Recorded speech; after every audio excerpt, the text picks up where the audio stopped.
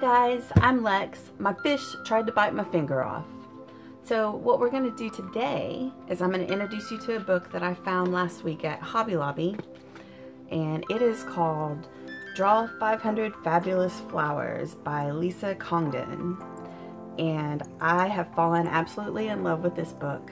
I watched a video not too long ago by Emily Artful called Anxiety Flowers and Why They're Important. I think that's what the title of the video was. I'll link it below in the description if you would like to watch it yourself. But she basically talks about the importance of just kind of painting for yourself and painting something simple. And I just really like her ideas in the video. So I found this book, and if you want me to flip through it just a little bit, it's got a lot of white space on it. And then it has lots of just kind of little doodle flowers in it.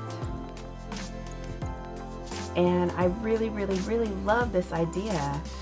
And I actually found a class online about how you can incorporate some doodle flowers into your painting. So we're going to actually doodle some flowers today in this book. And then at the end of the video, we're going to try to incorporate some of our doodle flowers into a small painting that you guys, I hope, will doodle along with me, and I hope you'll paint along with me at the end, and maybe it'll relieve some stress. Let's get started. I'm just going to, it is Draw 500 Fabulous Flowers, so I actually started at the beginning of the book, and you can see I used a pink pencil to start with. And what I'm going to do today, though, is I'm going to just open up to a random page. Ta-da! No, there's a card. How about this random page? These look a little bit easier. This book won't stay flat very well, so I'm going to have to hold it down while we doodle. Let's see, I got my trusty mechanical pencil out here. And which one do we want to start with? Let's go with this one. It looks pretty easy.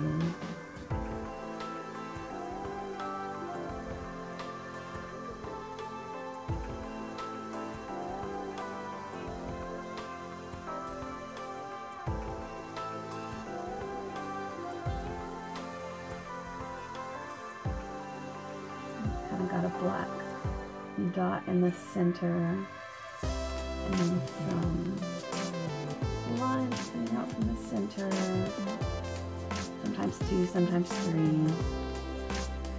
That's two. We have some leaves.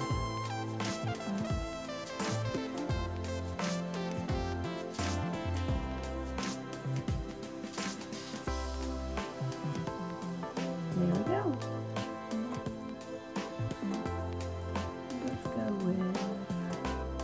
This one down here next. Let's start with the middle part.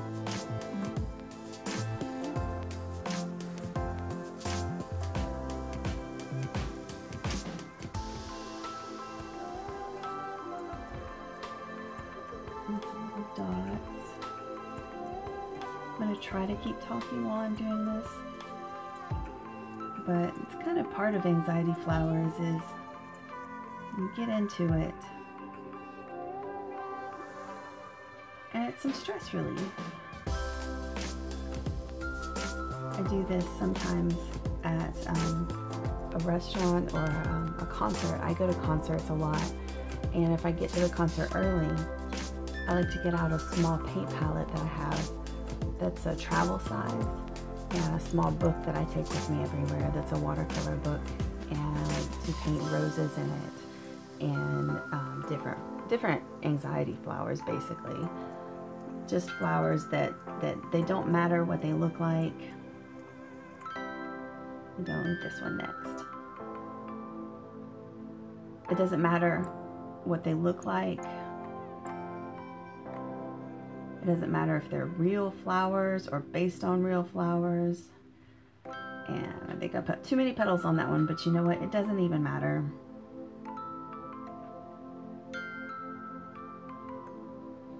You can do these from your head.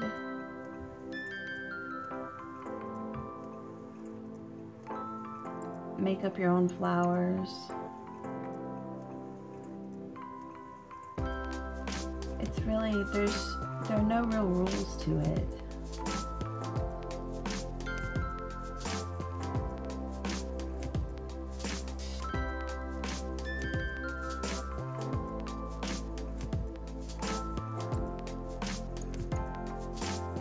They don't have to look perfect. They just have to make you happy. A little dark in the center here, so I'm going to put a dark shadow and lots of lines coming out. I will put a link in the description below to this book on Amazon in case you're interested in it. I really, really love this book, and I take it with me when I go places. In case I get a little bit anxious, because I do have panic disorder, and it helps me a lot to get this book out and just start drawing on its pages.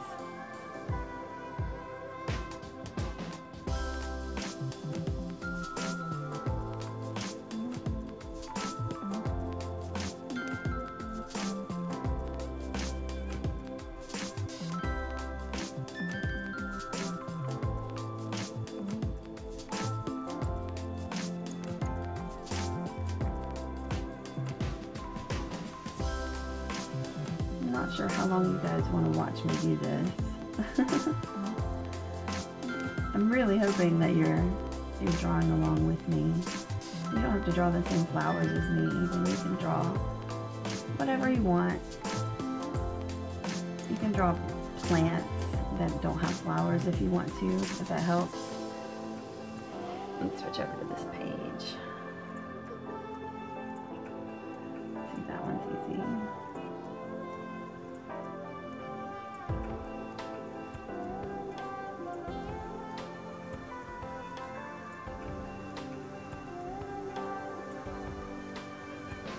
No leaves or anything on that, but guess what?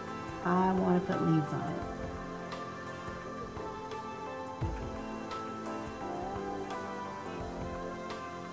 I'm going to do this one.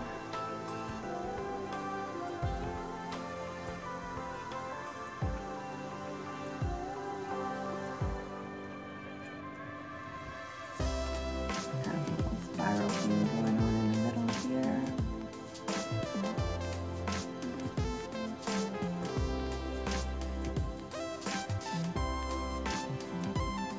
Most of these flowers, like I said, probably don't even exist in real life. And they don't have to. They can be alien flowers. I think I got that from Emily Artful's video. She called them alien flowers at one point. Because she said it doesn't matter what color they are.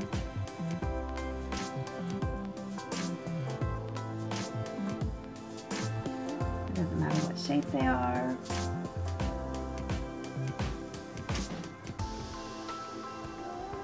Let's pick another page.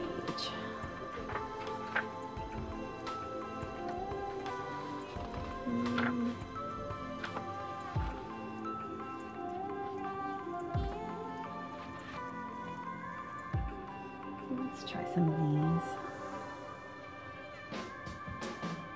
I love how this book has so much extra room in it.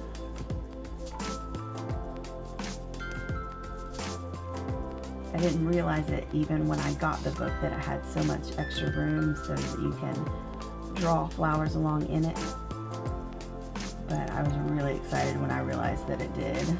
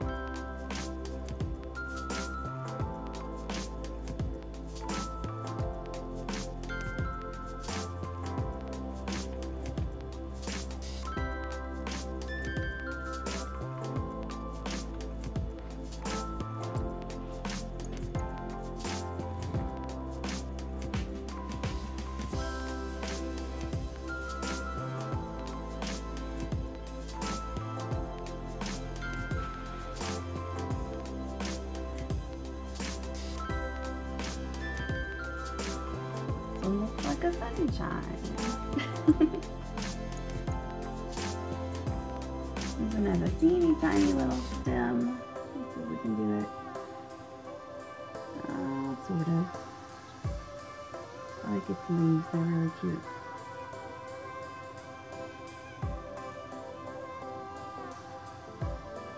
Mine are bigger.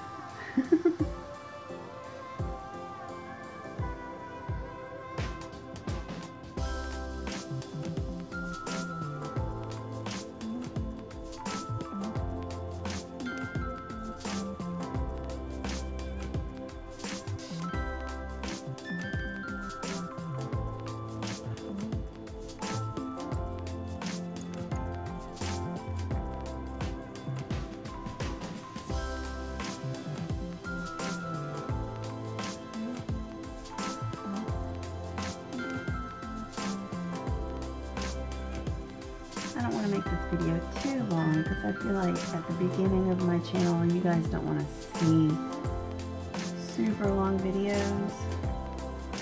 So we'll move on to painting here in just a minute. And I know we haven't done any painting yet. This is just my second video. But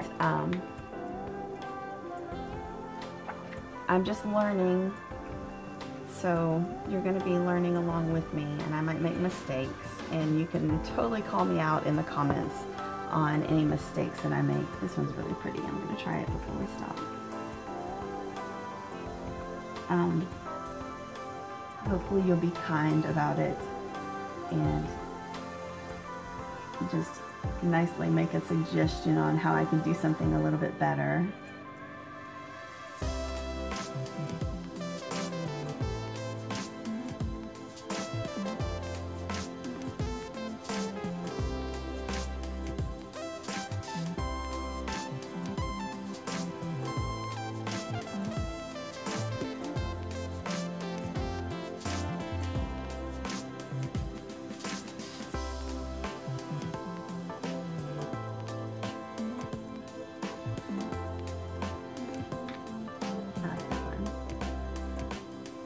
Okay, let's put this book away.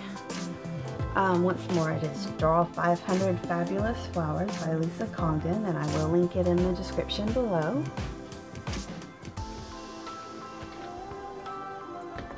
I'm gonna get my paints out. I'm gonna get some Strathmore cards out. These are artist trading cards, and I just think they're the cutest size.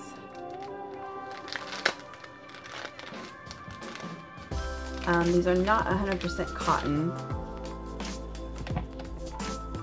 but it's okay for what we're doing today. 100% cotton is usually a lot easier to use, but these are cold press watercolor artist trading cards by Strathmore, and I like making little small doodles on them, and maybe really small paintings. Sometimes I give them to friends. Get a pen out. This is my number 3 micron pen. And what we're going to do is we're just going to doodle some flowers on the card. And like I said, they don't have to be real flowers.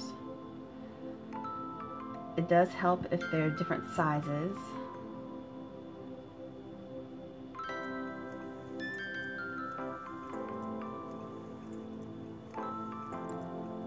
And you'll see why once we start painting, after we cut some of these down.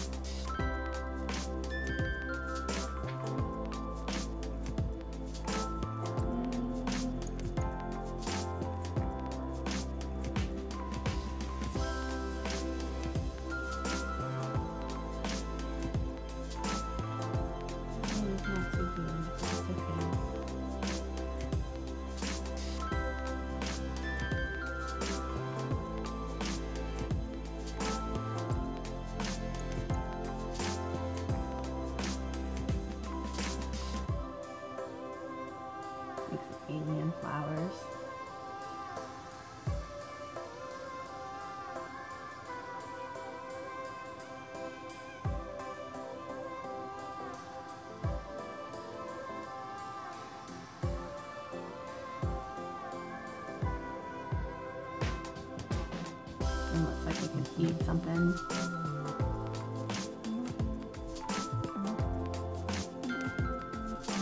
Make sure you leave some space in between because we're going to put some grass down.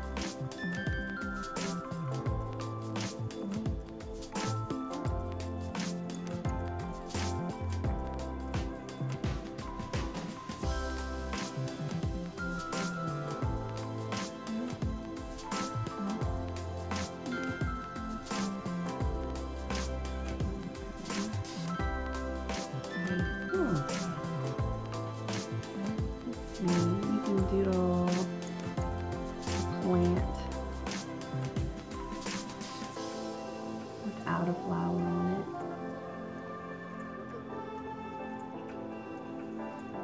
Let's do another big one. Trying to go all the way down to the bottom of these because it's going to look like they're growing up from the bottom.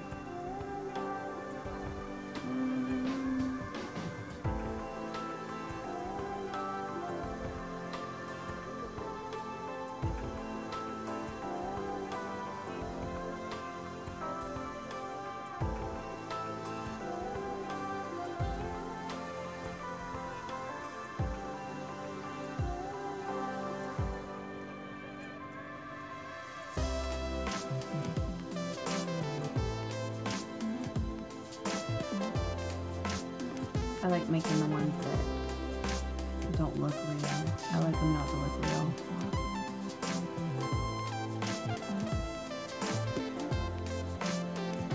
Make them more interesting that way.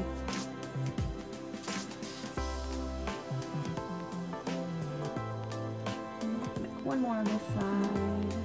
And come straight. And my dog in the background. Shaking off.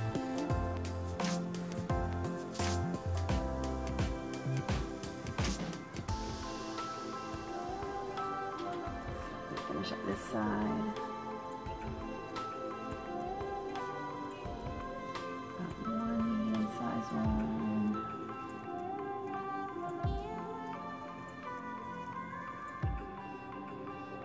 Again, I do hope that some of you are drawing along with me.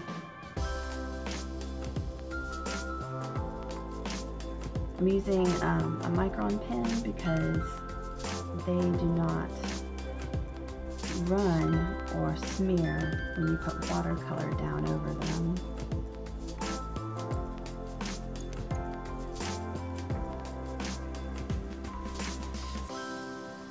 That is definitely what we want for today.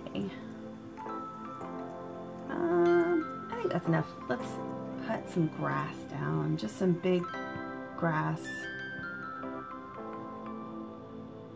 big thick grass strokes, different sizes. You can put 1 or 2 or 3, as many as you want. I feel like I'm Bob Ross right now. Like, put some happy little grass down.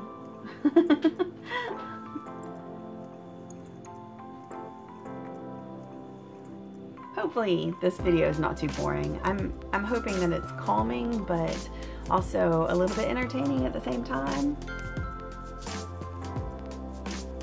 I'm gonna leave a little bit of room down here to put my initials.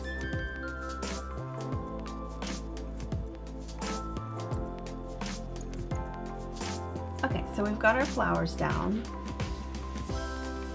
Put my pen away. And what you want to do, I have a little spray bottle here of water. You want to activate your paints.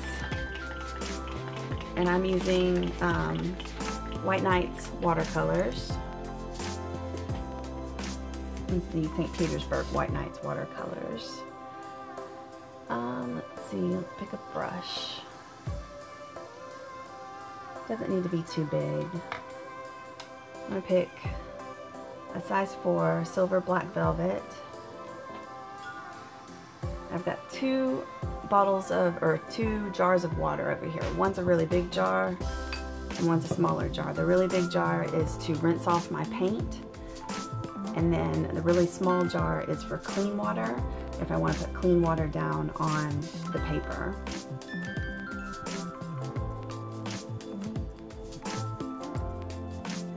And normally what I do is I put my paints into this.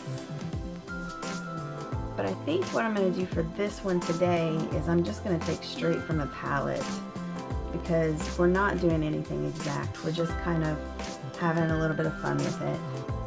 And I'm going to do the wet on wet technique, which means you put down some water on your paper.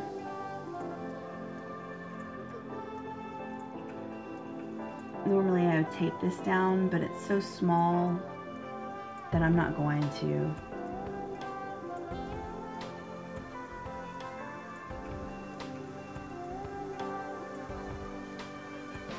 You tape it down because once the water gets into the paper, it could start to buckle. The paper will buckle, and it will just be kind of a blobby mess.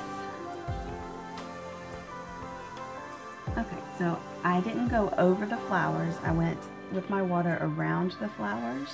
It's okay if you went over the flowers a little bit. It's no big deal.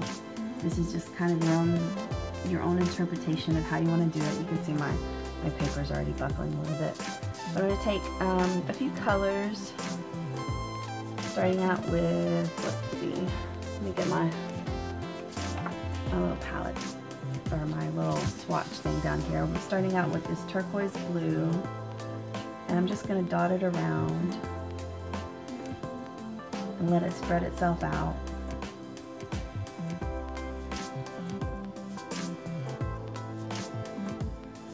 I'm not that great at color theory. Rinse my brush off. So I'm gonna have to be really careful about what goes with turquoise blue. Let's go with this rose magenta next. I'm gonna dot this around because I think these two colors look pretty together.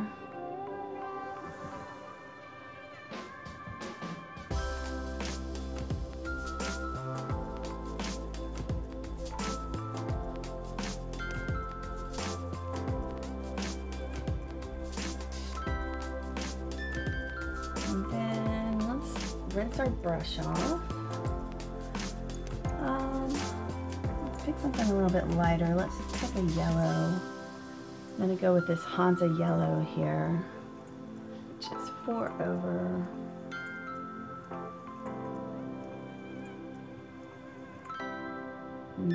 Brighten it up a little bit. It's actually going to turn a little bit green, but that's okay. Green looks good too. It's going to turn a little bit green when it mixes with the turquoise, but I'm okay with that.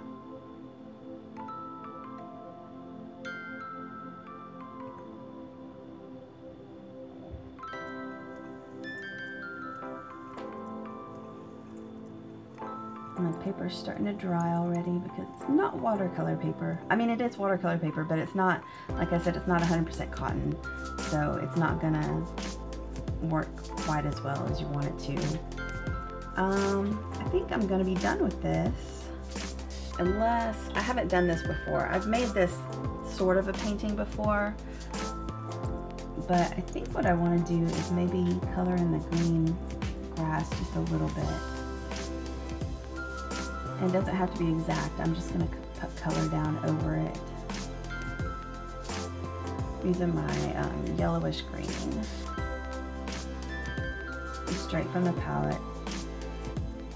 And this part down here wasn't wet to start with, but I did spray down my paints, so that means the paint itself is wet.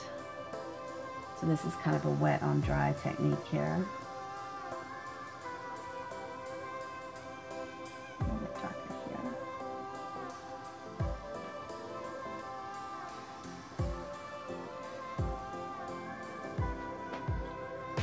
And there we go. That's our finished piece.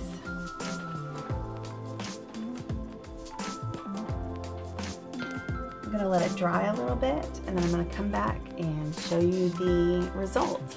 Okay guys, we're back and our painting is dry.